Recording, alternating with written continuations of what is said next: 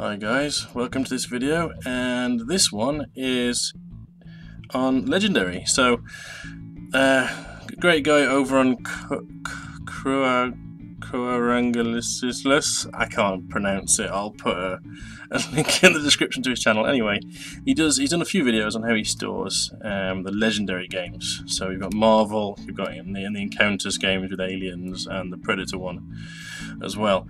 So in one of his comments I mentioned that I've sleeved the whole lot, and he wanted to see sort of the size of it. Now, so I'm going to show you my Legendary and how I store it, and the fact that it's sleeved. Try and get across the difference that sleeving it makes. I won't be going into any details on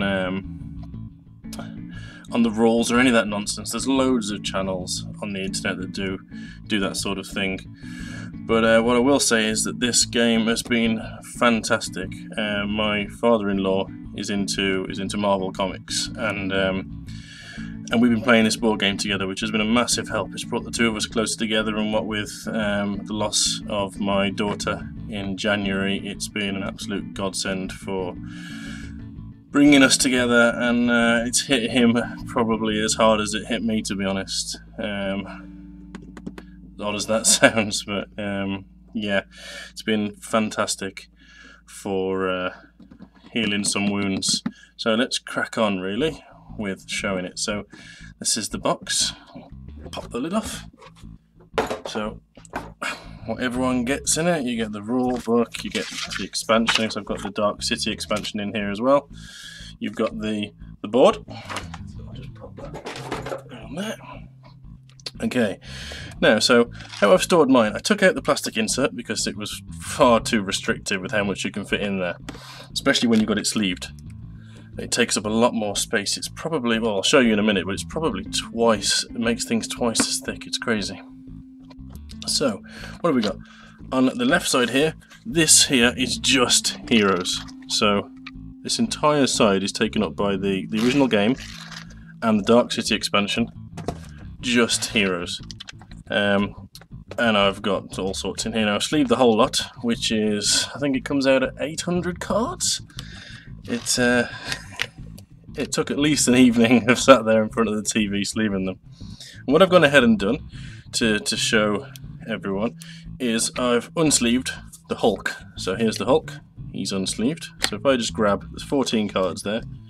If I grab, here we got Iron Fist. Again, there's 14 cards. And just to show you the difference it makes in the thickness, if I can get this. There's the difference. So I mean that's at least twice as thick, isn't it?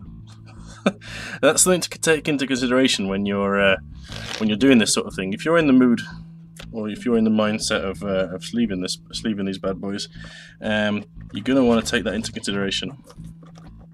How thick that is. And then on the other side, so this is just Heroes. On the other side, we start off with, we've got our sort of big bad guys. Then we've got our henchmen. Then we've got our villains, and our villains end about here. Now we've got the schemes. They're there, scheme twists, and then we've got the bulk cards that you start off with, like the shield troopers, the agents, the officers, a load of bystanders, and then a load of wounds in the back there. And what I've done to store it is basically I've used the from the Dark City expansion, you get these foam pads. I've used them to space out these basically two bits of bent card. And the reason I've used bent card is because I haven't creased it. I've see if I can get some card. I've tried to keep it just round, so just folded rather than creased. And what that does is it means that you've got a good sort of curved layer to put the cards against and slide them in, rather than a hard edge which will stop you getting the cards in. And that is about it, guys. I wanted to get that on. See if we can get it to focus. It doesn't matter anyway, it's the end.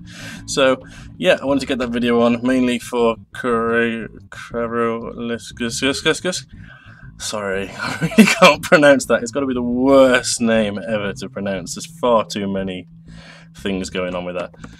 But get the other together and show you guys how I store it, because I've sleeved it, which is a lot more difficult than storing it when you haven't sleeved it, and